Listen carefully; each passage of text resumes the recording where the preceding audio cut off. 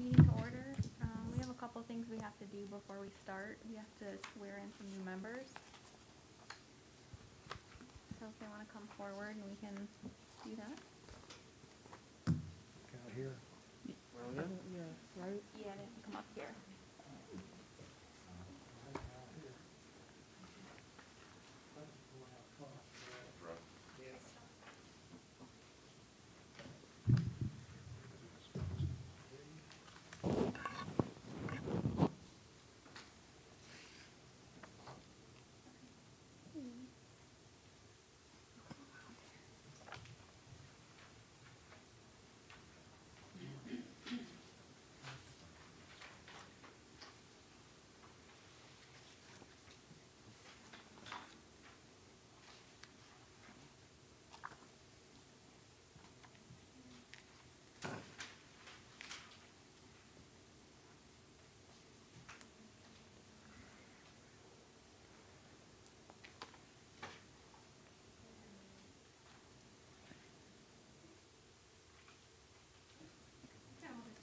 Yeah.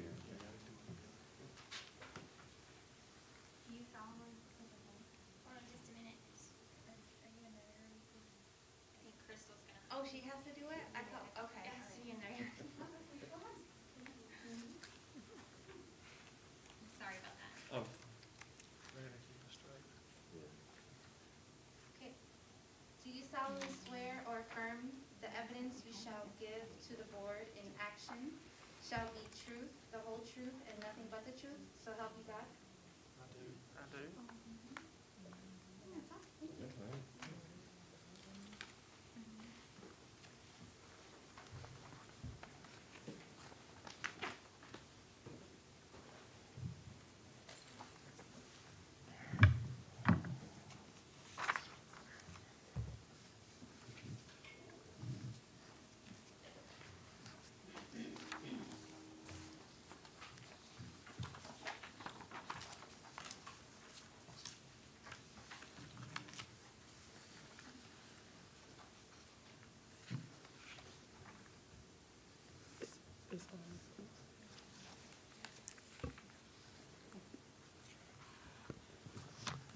And if, I don't know if one of the board members wants to handle roll call. Vice Chair, do you want to go ahead and do the roll? Yeah, I can go ahead. We can say our name. Okay. Jennifer Marr here. Jarday Washington here.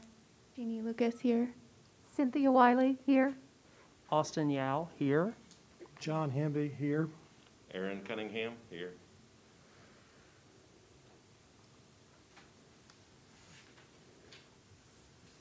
And now, Vice Chair, we'll entertain nominations for chairman of this board. As you know, we lost our chairman due to the expiration of his term in July, so we'll need to take nominations from the floor and then cast votes.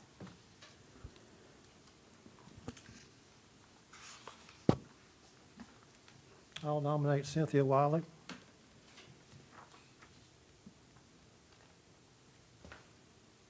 As what, as chair? Yes. Yes, ma'am. We're taking nominations for chairman. I nominate Jenny Lucas.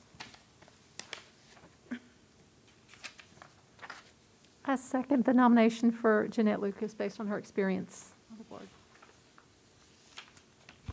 Third, Jenny Lucas. Do we have any other nominations from the floor for chairperson? All right. Well, let's take a vote. All those in favor of Miss Jeannie Lucas, please Aye. by show of hands. All right. Miss Jeannie Lucas is our chairman. Do we want to go ahead and follow that up with vice chair, or we can do that at the end of the meeting? Do you have a preference, Madam Chair? We can do that now. Okay. All right. We'll accept nominations from the floor for vice chair.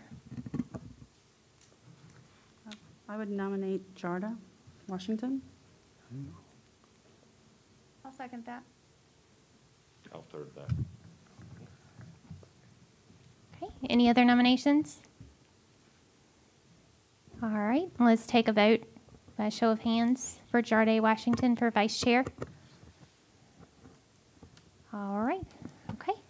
Now we can move on to the business at hand tonight. Thank you so much for that.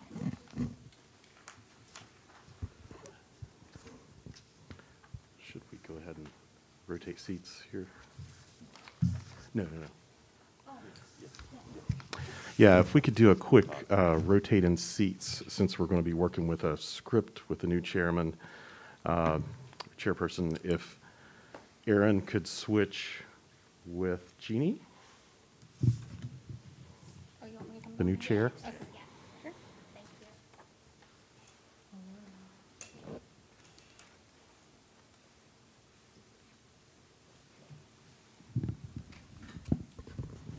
Apologize for the swapping of seats. We are trying to maintain as much distance as we can, and so that's the reason for the table out front. And this will get the chairman closer to us with the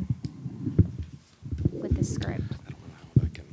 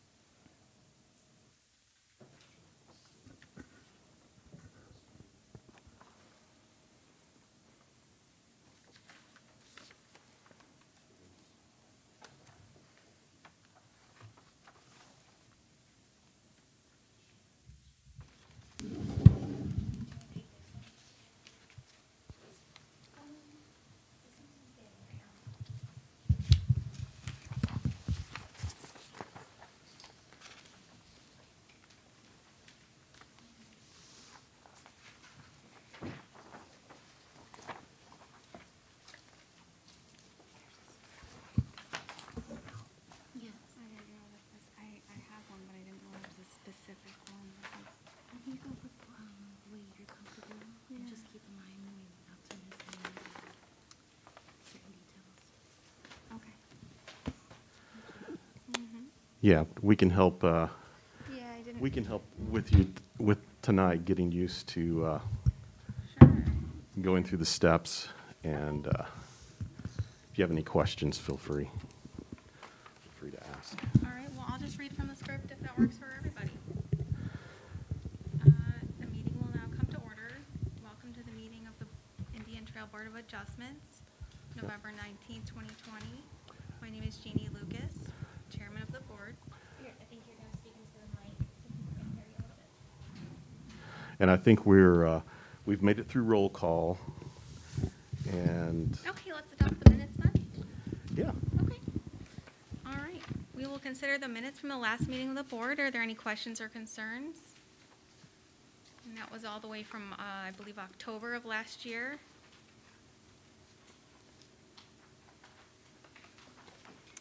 A motion that we approve the minutes as presented. I'll second that. Are we all in favor of approving the minutes? Yes. Yes. Show of Okay. hands or? Show of hands is great. Yes, thank you.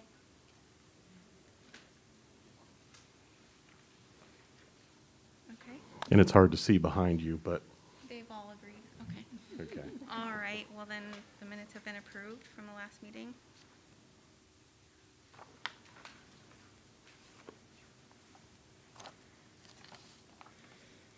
These are a quasi-judicial evidentiary hearing. That means it is like a court hearing. State law, general statute set specific procedures and rules concerning how this board must make its decisions. These rules are different from other types of land use decisions like a rezoning case.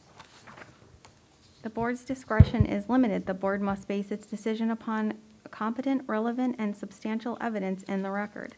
A quasi-judicial decision is not a popularity contest. It is a decision constrained by the standards of the ordinance and based off the facts presented. If you will be speaking as a witness, please focus on the facts and standards, not personal preference or opinion. Participation is limited. This meeting is open to the public. Everyone is welcome to watch. Parties with standing have rights to participate fully. Parties may present evidence, call witness, and make legal arguments.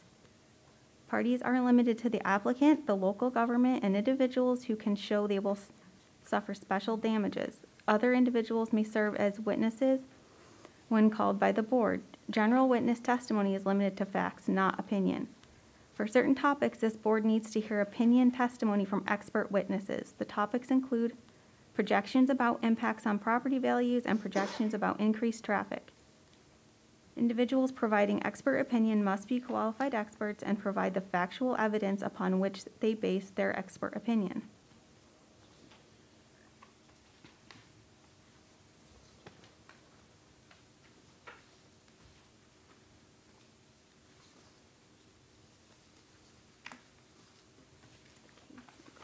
This case.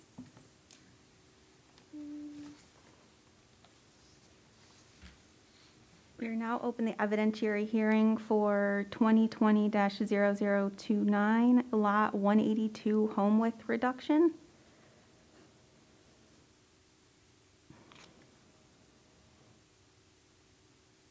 The property is located at 5109 Elisheba Drive, Indian Trail. This is a variance hearing. A 4/5 vote of the board is required to grant a variance.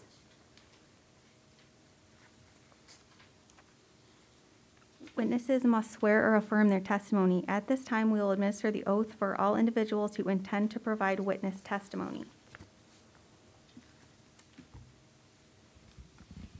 So, Madam Chair, I will say, due to COVID, what we will do is we will administer the oath for the applicants that are in the room, and then once we bring up those members of the public, we'll do that as well, so that we don't have everyone in the room at the same time.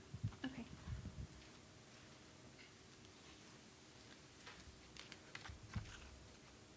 Oh, so you want to do it for the staff first? Okay. Sure.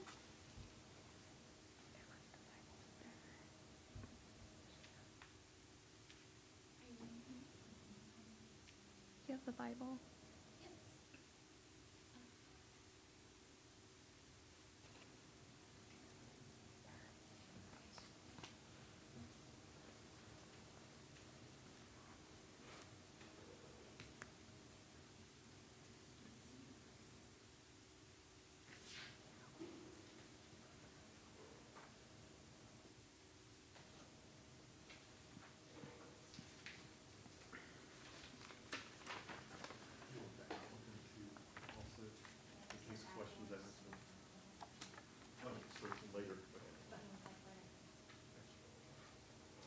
Do you solemnly swear or affirm the evidence you shall give to the board in this action shall be the truth, the whole truth, and nothing but the truth, so help you God? Thank you. Looking at the applicants, anyone who may have potential to speak or present evidence, take notice.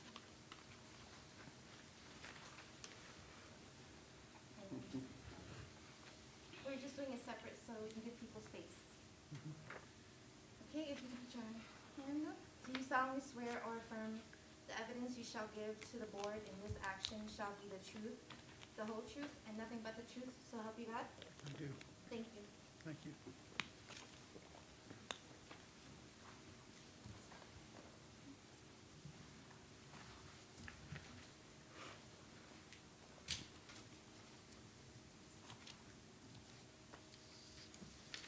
Is that everybody going to speak?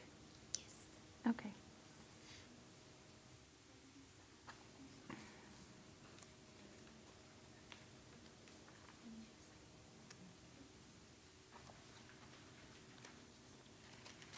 Okay.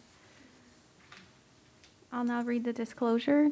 The parties to this case are entitled to an impartial board. A board member may not participate in this hearing or if she or he has a fixed opinion about the matter. A financial interest in the... Can't hear you. Come here. Can you come this way? Yep. Sorry to interrupt you. Go ahead, we're trying to get him signed in. Go ahead. Mhm. A board member may not participate in this hearing if she or he has a fixed opinion about the matter, a financial interest in the outcome of the matter, or a close relationship with an affected person. Do any of the board members have any partiality to disclose and recusal to offer?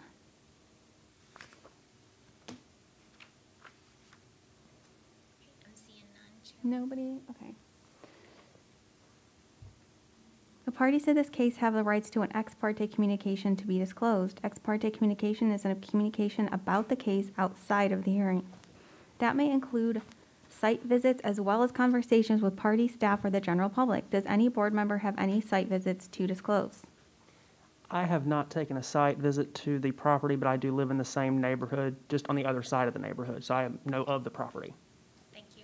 Okay. And I have seen on Nextdoor that people have posted about it, and I did respond that it was coming to be a meeting, that, just letting them know regarding the property, but that's all. I did do a site visit. I just drove by to look at, where the lot was. Okay.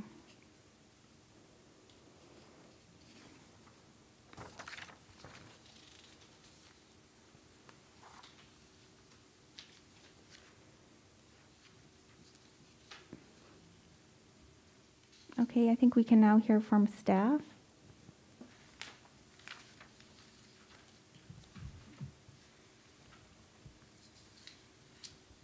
Let me see how close I need to get to this microphone.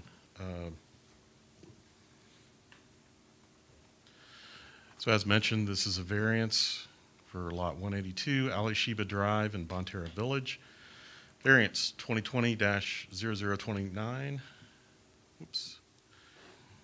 The request is the only request about this is, can they reduce the width of the platted home width to meet setbacks encroached on by adjacent homes? The applicant is Bobby Anderson Fisher, Bobby Thomas Builders. Location, Lot 182 on Ali Sheba Drive in Bonterra Village, on a vacant 0.1 acre parcel. The existing zoning, conditional zoning, single-family high density, SF5. The required process was to determine a variance is needed for this home width to allow the home to be permitted further. Here's the vicinity of the subject property in Bonterra.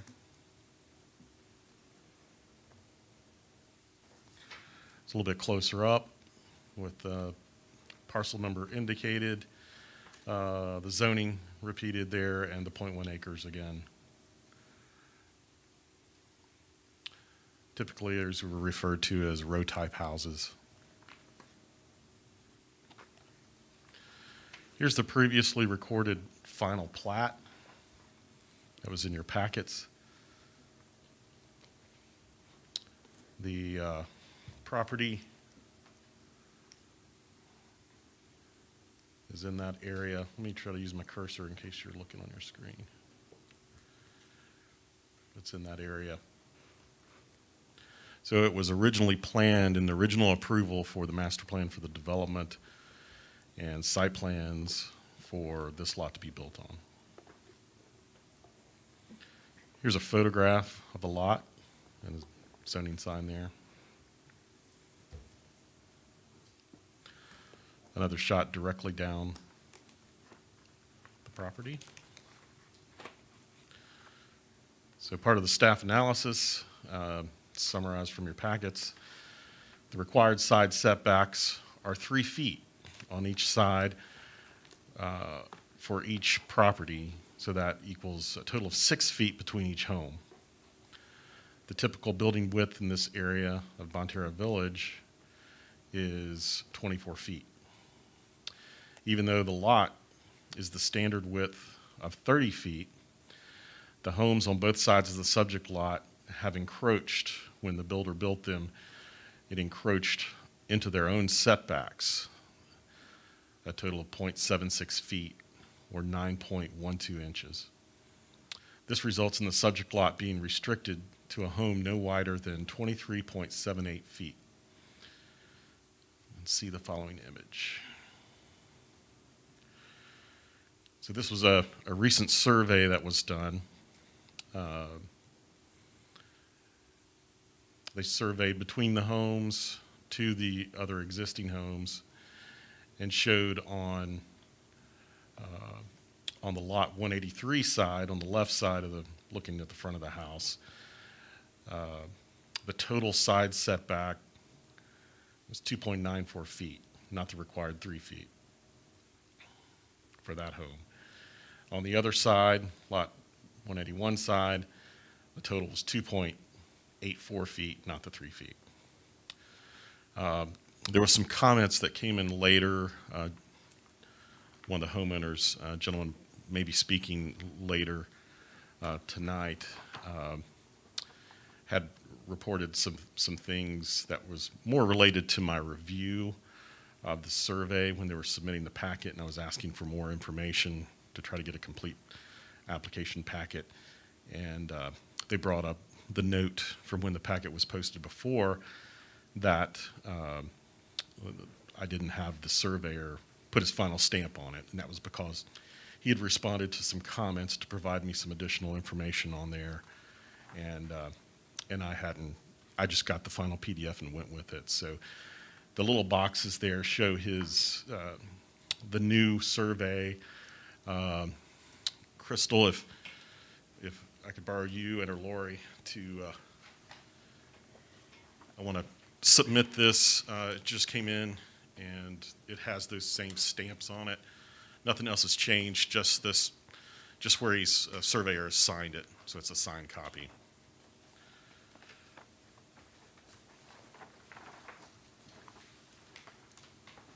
Thank you.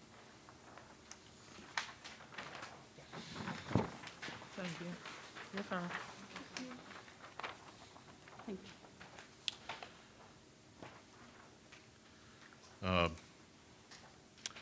There was other information in the packet that was commented on, but it wasn't appropriate for me to address other than the stuff that was related to the plat.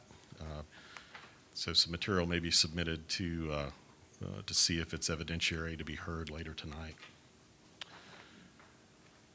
As mentioned in the previous slide, the required maximum home width resulting from the off-site encroachments is 23.78 feet.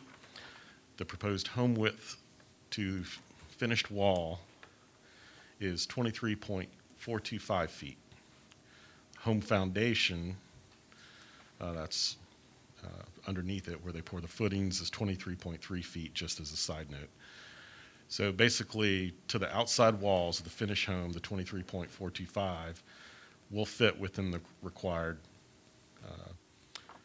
setback that we're asking for that 9-point-something inches to make up for the encroachment.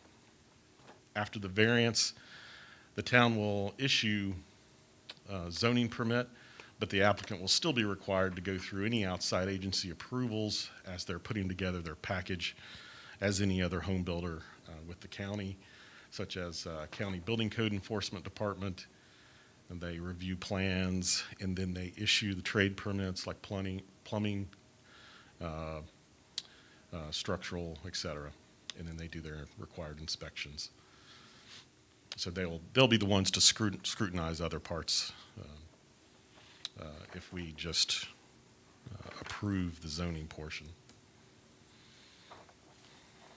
In addition to the staff analysis for just comprehensive plan consistency for land use and housing goal, improve neighborhoods to create strong and vibrant communities. This was a submittal that was approved previously in a conditional approval, and it also needed to meet plan consistency at that time. So we view that if nothing else is restricting this, that it's a continuation of helping this community be vibrant by completing their development. The new home construction would provide the property owner the expected use of their property according to valid town development approvals for Bonterra Village. Staff summary. Staff officially enters the presentation, testimony, and the staff report in the public record for the board's consideration. All property owners within 500 feet of said property were notified. A sign was posted on the site. So at the conclusion, I'll just reiterate before additional information is provided. For presentation of evidence, An important thing in the statutes, this language comes from our statutes, all presenting evidence must be sworn in, as we've already seen. Material presented must be related to the actual request and be competent material and substantial evidence, which is typically evidence admissible in a court of law. Competent evidence shall not include the opinion of testimony of lay witnesses as to any of the following: use of property in a particular way that would affect the value of other property, a resulting increase in vehicular traffic, posing a danger to public safety, matter about which only expert testimony would generally be admissible under the rules of evidence. The board chair shall rule if the material to be or being presented is admissible, if the presenter is a professional witness, and on any objections that are made during the case.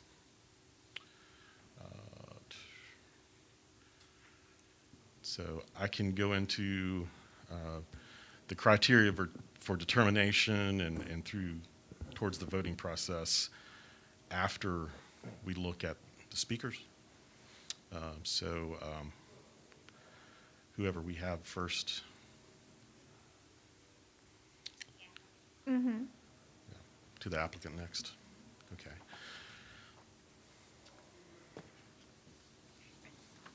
The applicant, Bobby Anderson, will now present evidence and legal argument in support of the request. As a reminder, any evidence and argument must focus upon applicable standards. Before you begin, please state for the record your name, address, relation to the case, and confirm that you were sworn in at the start of the hearing.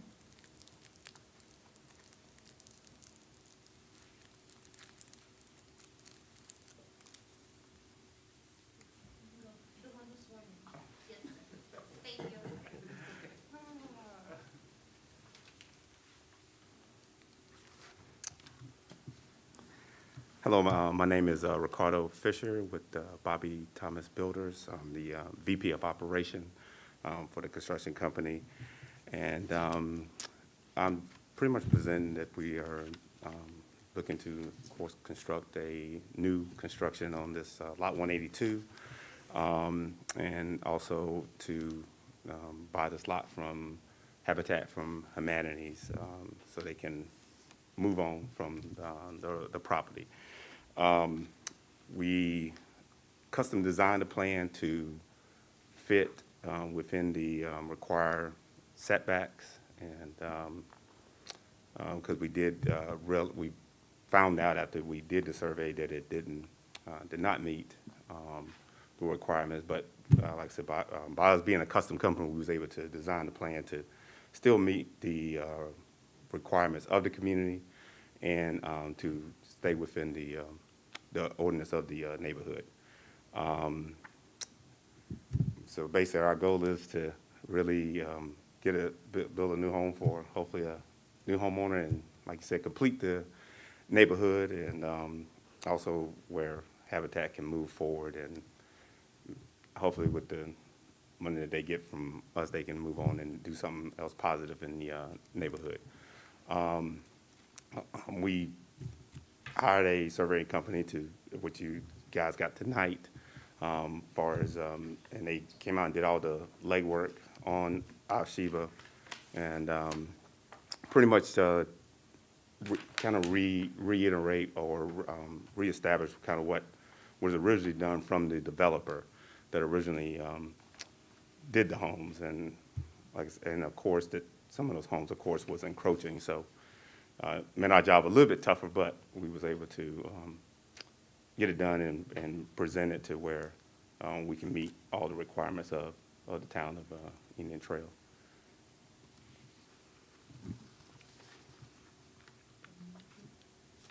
Okay, does anybody have any questions for the applicant? Do I understand that the homeowners association's architectural group also has approved your plan? Yes, sir, they have.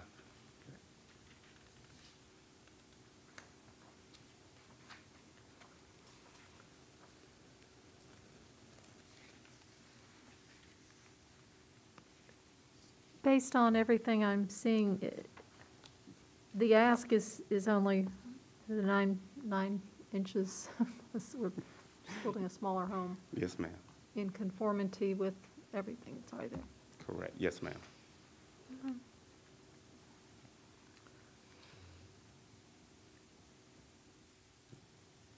Anybody else? And it was the previous developer that encroached on the lot? Correct. Yes, sir. On both sides, unfortunately. Yes, sir.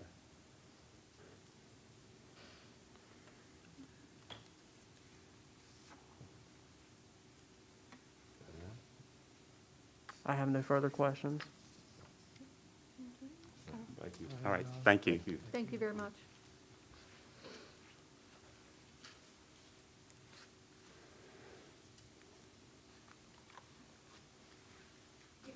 They'll call you up. I'm sorry? When it's your turn, they're gonna call you. They'll Oh, call you. okay, that's fine. Is that the list of the people that are gonna come up, or is there a list, or do I just?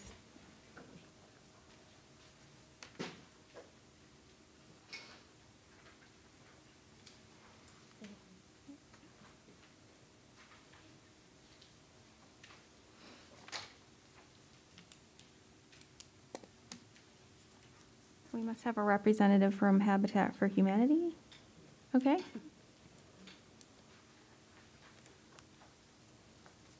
You could say your name and your address for the record. Yes, my name is Mike Reese. I'm the Executive Director of Union Anson County Habitat for Humanity. We build safe, affordable housing throughout Union and Anson County. Our address is 3702 Old Charlotte Highway. Our main office is located in Monroe. I just want to share a little bit about the history so you understand the situation. The previous developer developed that community in the area, Bonterra Village. And 2.5 years ago, he donated several properties to our organization, hoping that we could resell them and continue to support affordable housing in Union County. And we previously had sold 2 other lots in the area, and we got ready to sell Lot 182. And when the Bobby Thomas Builders approached us, wanted to make an offer on the lot, we were not aware that there were any problems with the lot. And it was as a result of the research being done that we found that the lot was out of conformity by just a few inches. And so we encouraged them to approach Indian Trail about requesting the variance at this point in time. We would encourage you to grant the variance for several reasons. One is the fact that without granting the variance, the lot really has no value to our organization. And it's also, by granting the variance, you would also allow a minority builder to come into the community and build. We do not build 2-story homes or garages, so we have no alternative. We develop houses that are 1,200 to 1,400 square feet with no garages or carports. So our intention is to use the funding once the sale goes through to help us build a house in Marshville where we have an active community going on. So we would just ask that you support the variance and grant it to help 2 organizations that are providing affordable housing in the area. And I'll be glad to answer any questions you have.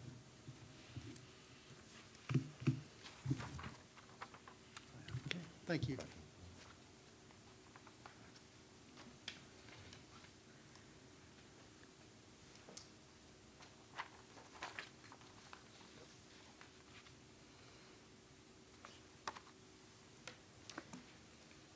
I think that's the only person we had on the list that wants to speak. Is there anybody else? Okay. No. You can come up and get sworn in.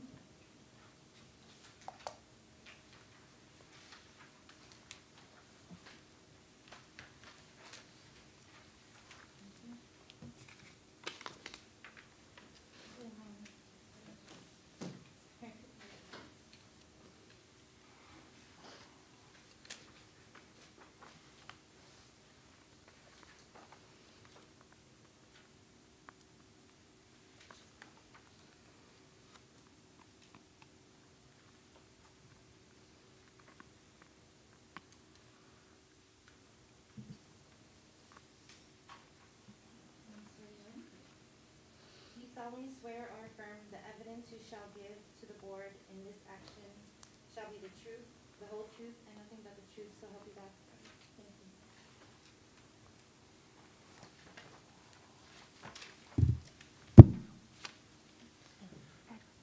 Can you state your name and address for the record? Name is Edwin Sudreth, 5107 Ali Sheba Drive, Indian Trail, North Carolina 28079.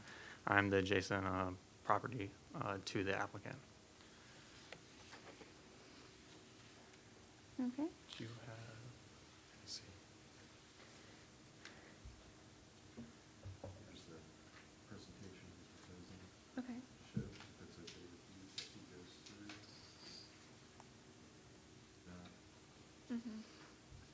Sure. And we each get one of these, or? It's on the It's screen. on screen, okay, Yeah. perfect.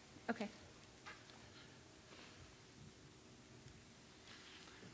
I feel like a big jerk up here coming after, trying to stop habitat. Scan.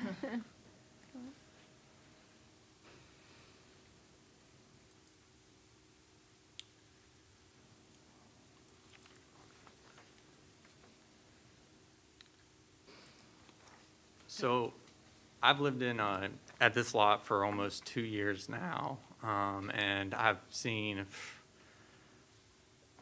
a handful, over 5 surveyors come out here and try to figure out what's going on with this lot, and everyone has backed out except for this one. And my understanding through communication with the town and residents was that when Ali Sheba was built, it was built too short, and that this lot kind of absorbed the discrepancy between them.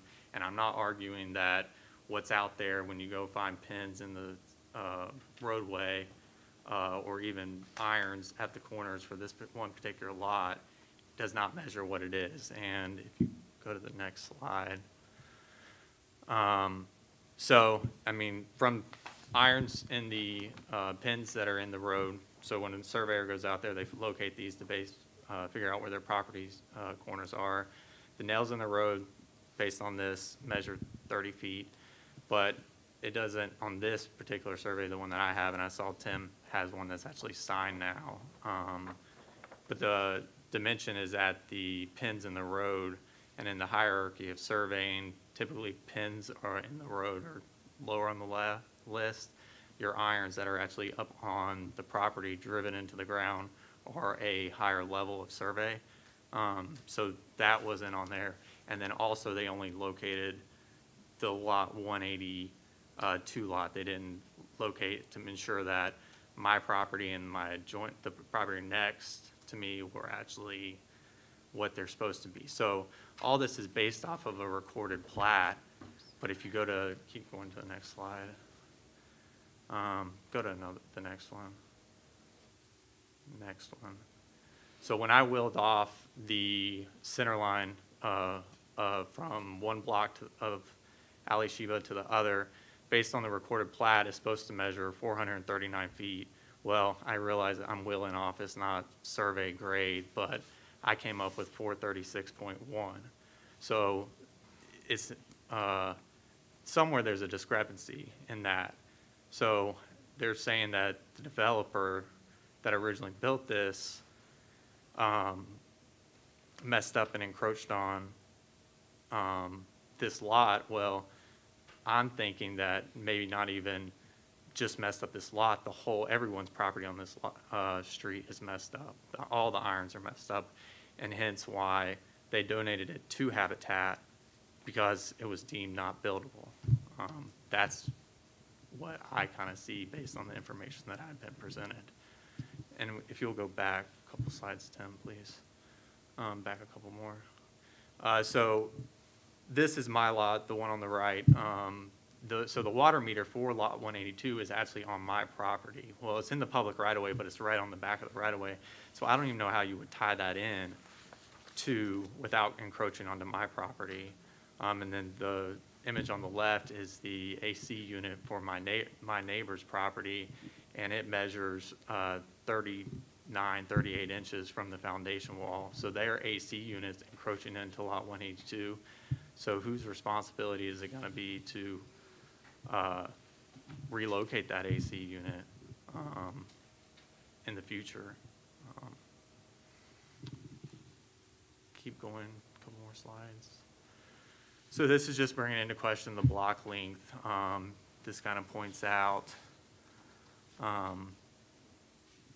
my map. So my deed says that based on the iron, my property actually is 2 feet further over.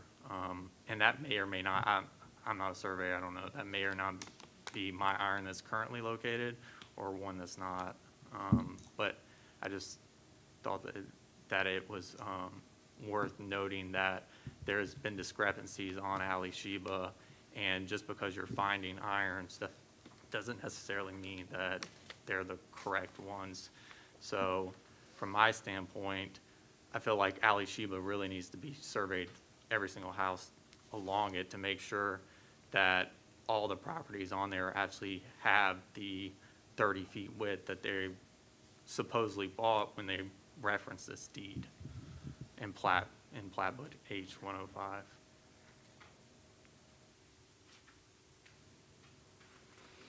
Next slide, Tim. Next. This is, we can skip this. This is more opinion-based, but just noted that flooding was a concern on my street. So additional impervious area is just going to exacerbate that. And I've actually mowed that lot because it's not been mowed the entire time I lived there. And if it's rained any time within like the last week and a half, it's just a swamp. Like you can't even hardly walk in it. So that's all I have.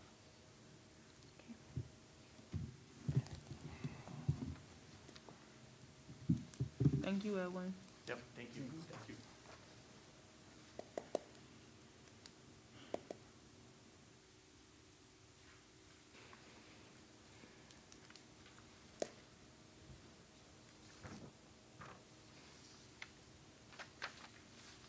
I have extra copies of that. I'd like to have a copy. Can I ask a question? What is your profession? I'm a professional engineer. Can I also have a copy of that? I'll take one as well. Thank you.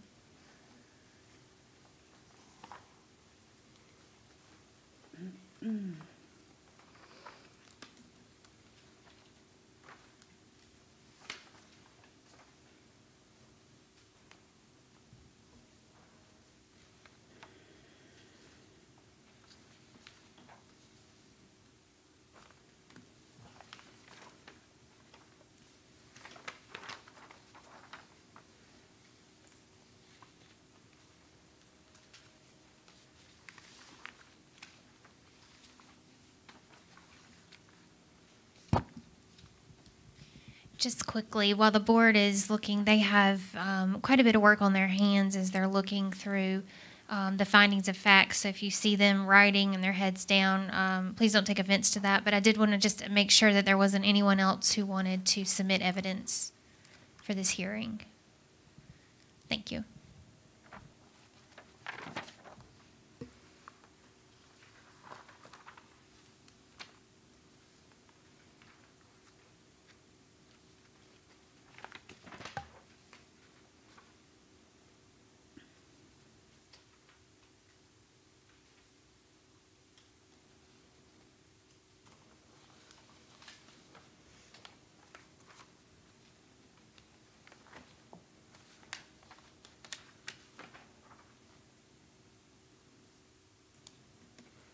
May I ask a question to staff?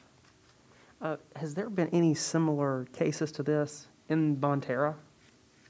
Any similar circumstances? Not that I'm aware of. The closest case that we had is, as testimony was given earlier today, 20 grand in Bonterra had some lots that were also donated to Habitat. However, they did not have the issue that this one has. So, and also just to speak to You saw the email from staff. I wanted to clarify that when we looked at this initially, our answer from the book is they need, a 1 foot variance on each side. You got to give the applicant credit for being creative. Everyone else, I think, had approached it the same way. So you'll see that this request is a little bit of a spin on that where, okay, instead of asking for the 1 foot variance, we're going to reduce the width of the house to bring it into compliance. So it's more of an architectural variance than it is a setback variance. So there was a little bit of twist to the story from over a year ago. May I ask a question of the builder? What would the plan be for the HVAC system that might be in the way of building? Can you address that?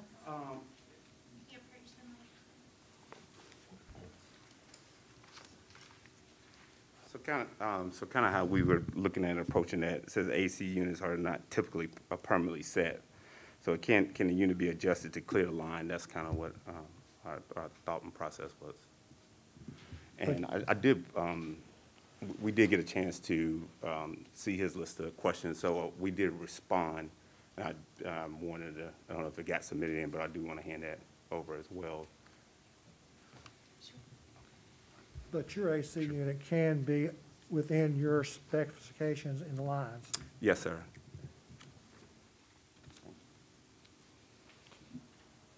What's highlighted is what our response was to this question. Jim, is part of the reason for these differences, I have copies. is that the siding on the houses, is that what is helping protrude over on the lots? Excuse me, what was that again? When we're saying that every house is over the 3 foot limit, is that because the foundation may be 3 foot, but the siding may be on top of that, or?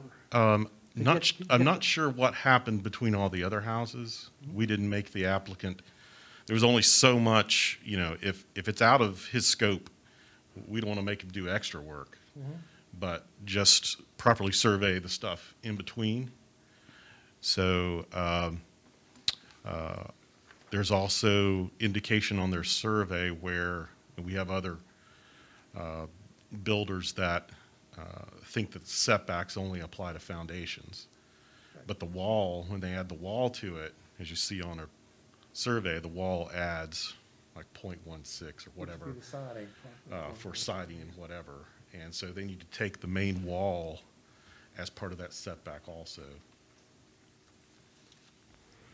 Let me just add to that. So I think it was briefly mentioned before, but basically you had, Alashipa Drive as a certain distance or length.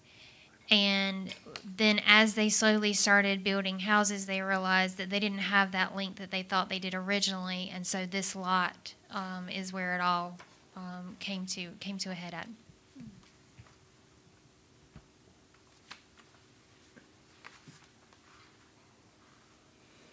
Mr. Fisher, I'm sorry, I do have a question for you.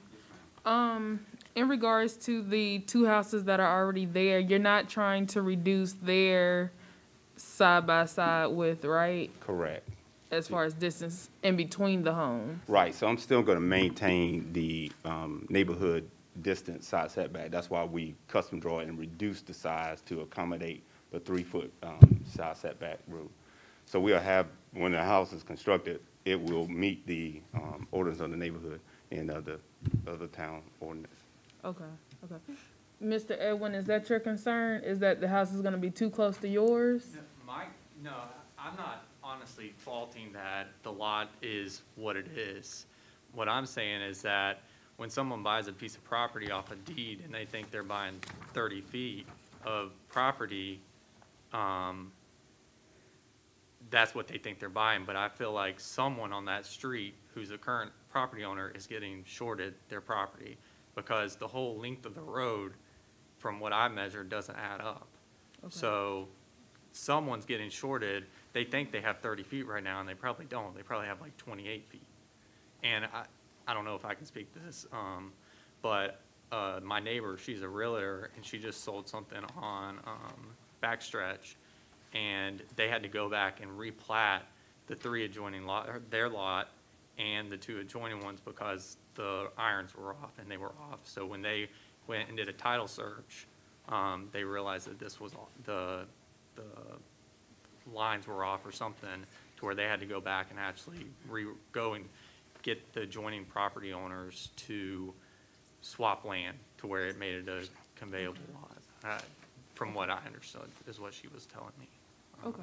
So that's my concern, is if the block length is too short, someone's absorbing that 3-foot, 2-foot discrepancy.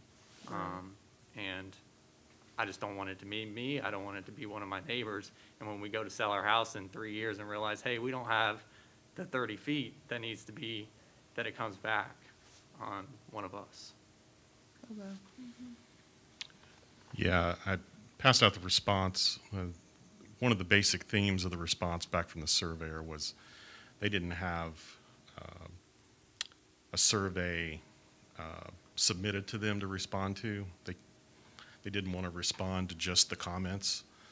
So if they get a survey, the surveyor said he could respond to it. He's basically followed all of his licensed requirements that he knew to follow and meet as a surveyor, and that was the gist of his response. Can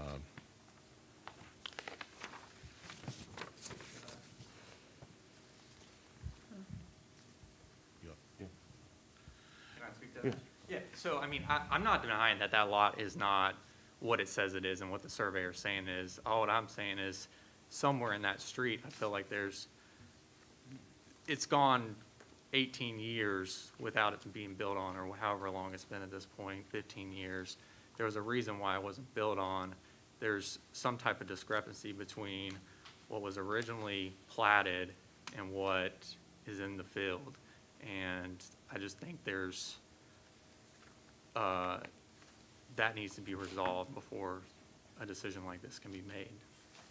Okay. To make sure that future homeowners or current homeowners aren't going to have an issue with the lot. Yeah. And partially to that, I don't know if it went far enough or not, but when we received the first survey, it was more of like an immediate survey in the just for the lot. And so, you know, in discussions, we went back to them and had them survey a second time and go out and at least tie it to a street.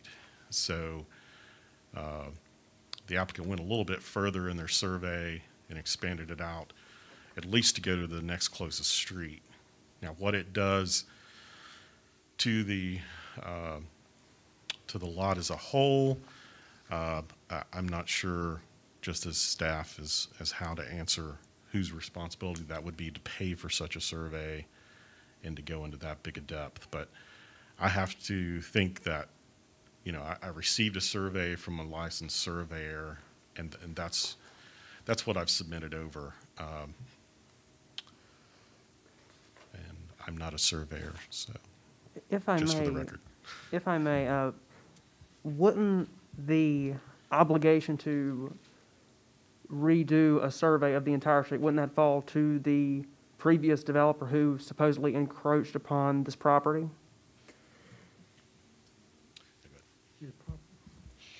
So, I mean, obviously, the developer's long gone, built out subdivision. It would be on the burden would be on the individual property owner. So, the question really is, there probably are some issues with the other lots. Is that, this one property owner's burden to survey the entire block? From a staff perspective, we did ask them to go a little bit above and beyond because of the situation, but didn't feel that, it was definitely undue burden for him to do the whole block to submit for this request. Can I also address that issue as well?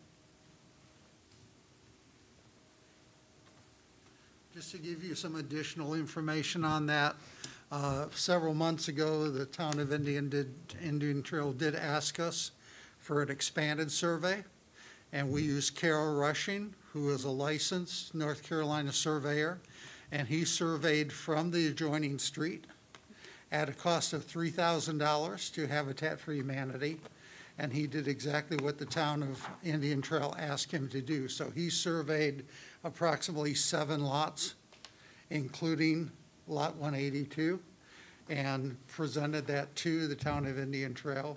And we found that we did have the 30 feet for that lot, but there have been some encroachments from other house properties, unbeknownst to us. To give you an example, we sold Lot 206, and we did a full survey. And prior to selling that lot to an individual, we found that the homeowner on Lot 207 had extended his canopy and his yard 10 feet onto Lot 206. So we had to contact the homeowner, and he was not aware of where his lot line was. And so he expanded his yard onto Lot 206 in a period of about 2 or 3 years. So there have been some situations where homeowners or other individuals have set air conditioning units in places they shouldn't have been set, or expanded things. But we did our due diligence, and we did pay for the surveyor to come back out and meet all of the requirements so that the lot is 30 feet wide. And it's just a matter of a few inches that you're looking at in terms of the house that they're asking to build on that property. Thank you.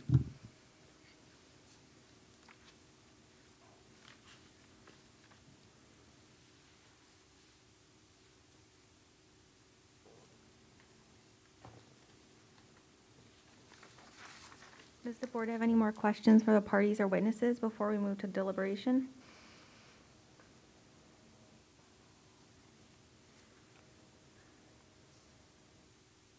Does any board member have a personal knowledge or of additional facts relevant to this case that should be entered into the record?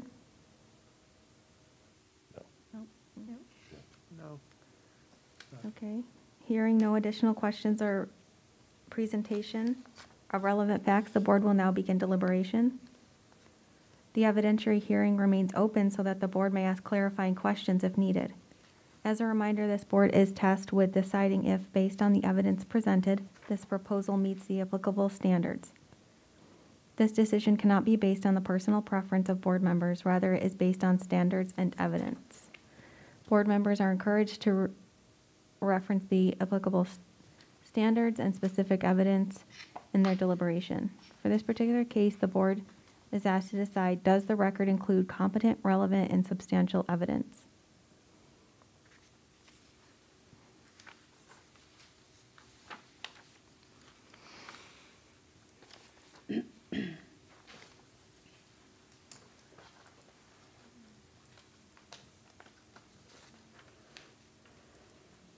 We're just going to take a moment and go through our worksheet here, and if anybody has any questions.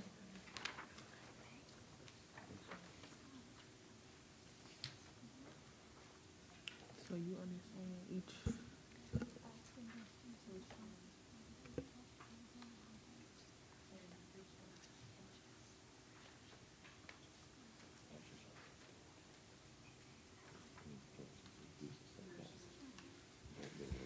And Chair, Madam Chair, feel free if you need to discuss anything with our seating situation right now. If you need to go around and discuss, you can. All right, thank you.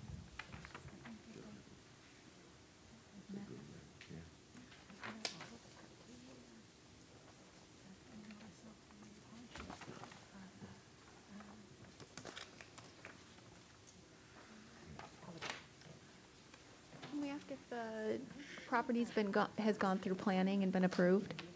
And the variance is happening now, or is the variance prior to them getting the, their house approved? You can ask me that. Okay, so I was just gonna ask if the project has gone through planning fully and been approved, or if the variance came first?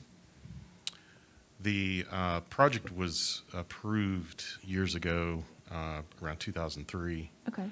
With Bonterra.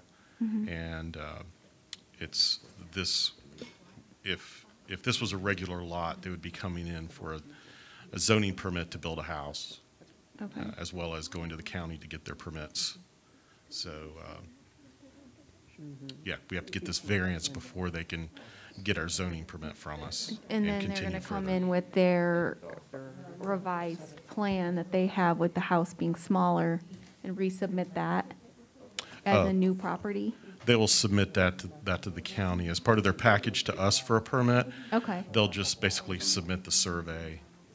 so they still have to go through architectural review and, like he was saying about the impervious and stuff, he'll still have to go through stormwater and all this stuff like that? Yep. Okay. And it meets every other requirement there is.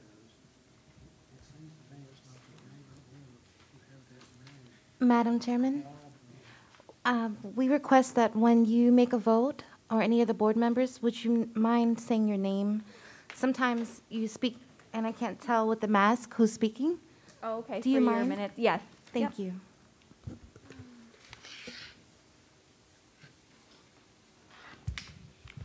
Just for a quick clarification on the last question from the chair. So as far as stormwater, I just want to make sure, we're completely transparent in how things are handled and approved. The stormwater would actually be handled as a subdivision, so this additional lot was taken into consideration when the original subdivision was platted, but there won't be any additional stormwater requirements for this builder, as it's It already went been. through the original site plan? Correct. Okay, good.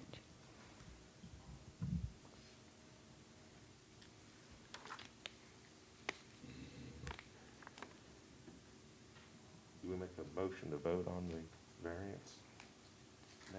Does anyone have We that? have to go through each question. Yeah.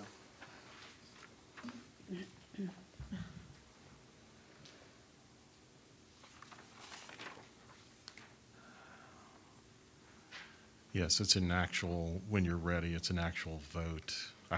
Overheard discussion. It's an actual vote on each of the findings of fact before the final vote. And if any of them, all of them have to pass, so.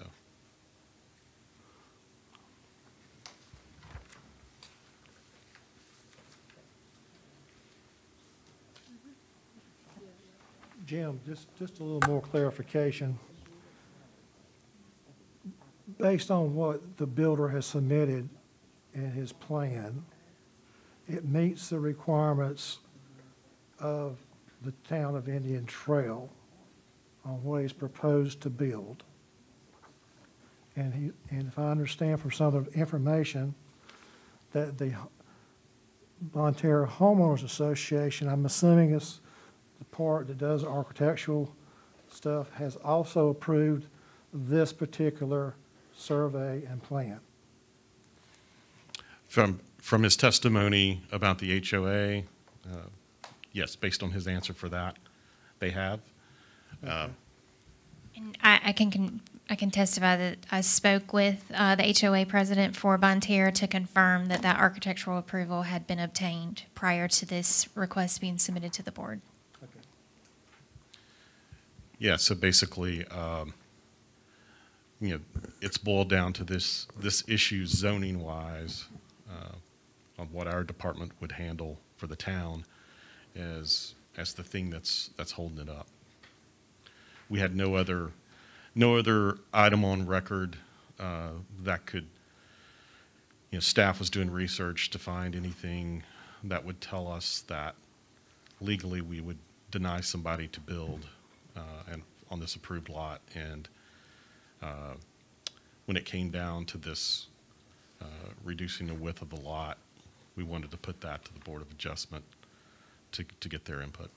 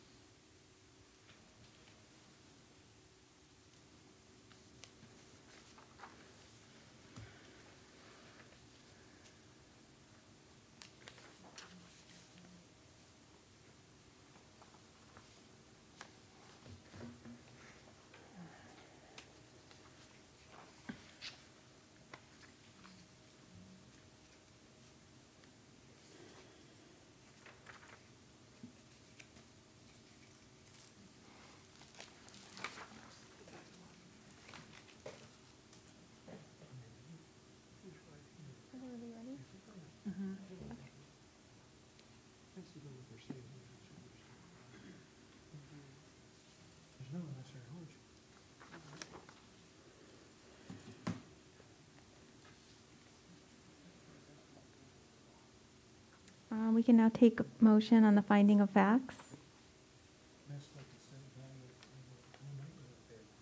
Are we going by each one? Mm-hmm. I would motion that there would be unnecessary hardship would result if we adhere to the strict You application. can't start from there. right? Pardon me? We have to start from number one, right? That is number one.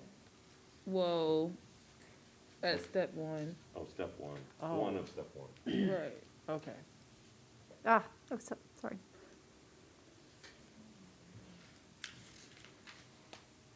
So yes, the Are we property gonna is vote in on the each one? town's jurisdiction. Yes. All right. So are we going straight to voting, or are we sharing opinions first on what we see here, or? If the chair finds that everyone is ready with taking their notes or asking questions, you can begin with number one and vote on each item that's in the findings of fact. And we're starting at step one. Yes. Okay. And please feel free, as whichever board member makes the motion, if you want to state your opinion on why you agree, adding to that is absolutely appropriate. Please make sure to say your name before you make your motion for the record.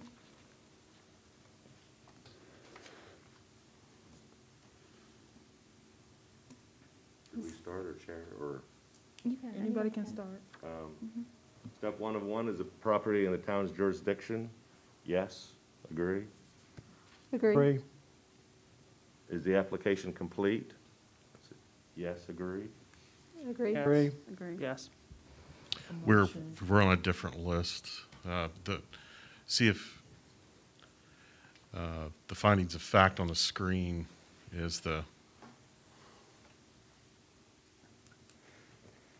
So we are doing the findings of fact now. We're doing step two?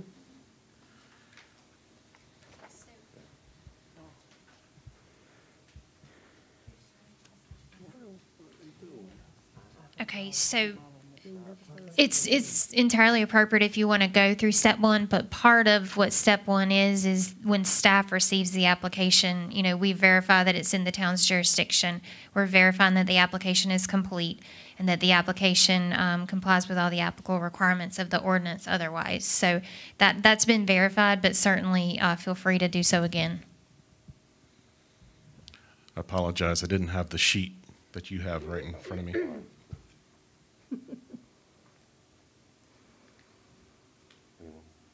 So I move that we find the three questions in step one: is the property in the town's jurisdiction? Is the application complete?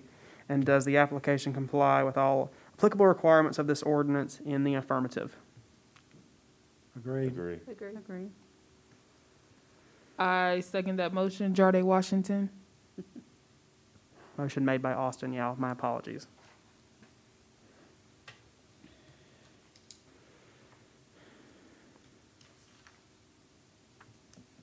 Cynthia Wiley, I motion that there would be an unnecessary hardship as a result of the strict application of this ordinance.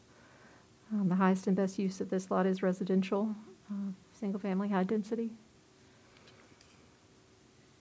I'm sorry, Cynthia, can you repeat that motion? I motion that there would be an unnecessary hardship as a result of the strict adherence. The very first one, is there an unnecessary hardship that would result from the strict application of the ordinance? And I motion that, yes, there would be. That's yes. Austin Yao, I'll second that motion. All in favor? I agree. You opposed?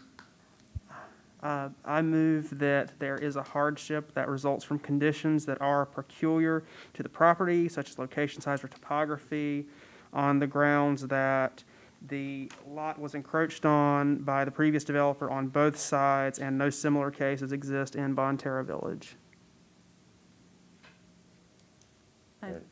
Jennifer Maury, second that motion, that yes, hardship would result from the conditions that are particular to the property.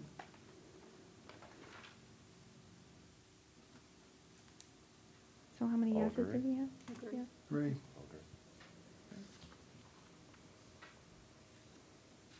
I'm opposing. Okay. For the record, what was the vote on that motion? 7-1.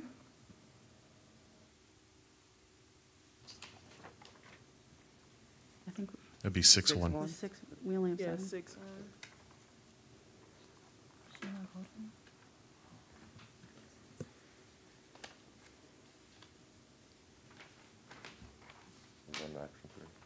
Aaron Cunningham, I motion that the hardship did not result from the actions taken by the applicant or the property owner, and the act of purchasing property with the knowledge that circumstances exist that may justify the granting of a variance shall not be regarded as self-created hardship.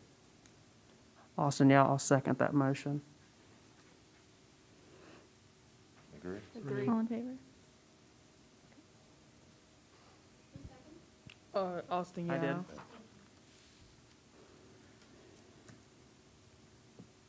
On item number 4, I motion that the requested variance is consistent with the spirit, purpose, and intent of the ordinance. Aaron Cunningham, I second that. Second. I agree. All in favor? In favor.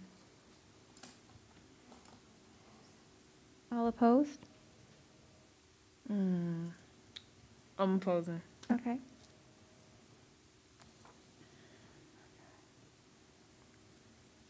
You want to take number 5? I make a motion that the variance will neither result in the extension of a nonconforming situation in violation of Unified Development Ordinance Division 1400, nor authorize the initiation of a nonconforming use of land. I agree and make that motion that is correct. Jennifer Marr. Aaron Cunningham, I second that motion. All in favor? Agree.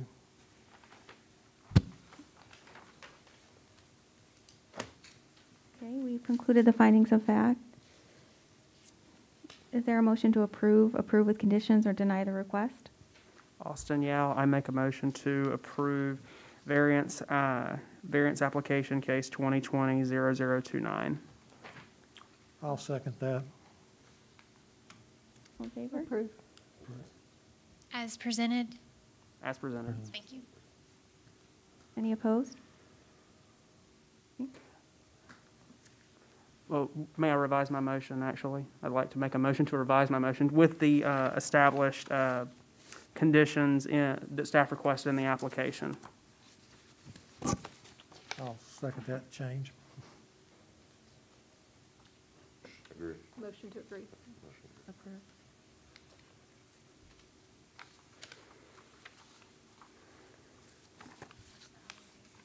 All in favor? And All one opposed?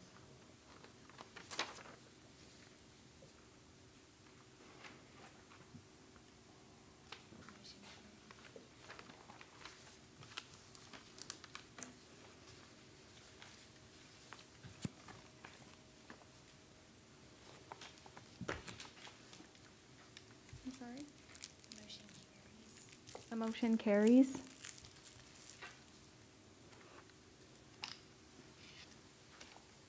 Staff will draft and will sign the final written decision to reflect the vote and reasoning for this decision.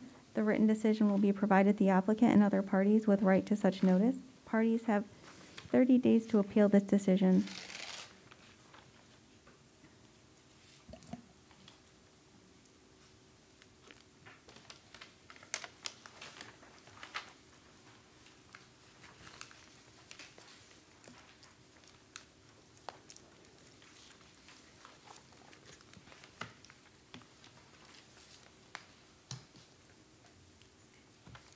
Yeah, I think we can close the meeting.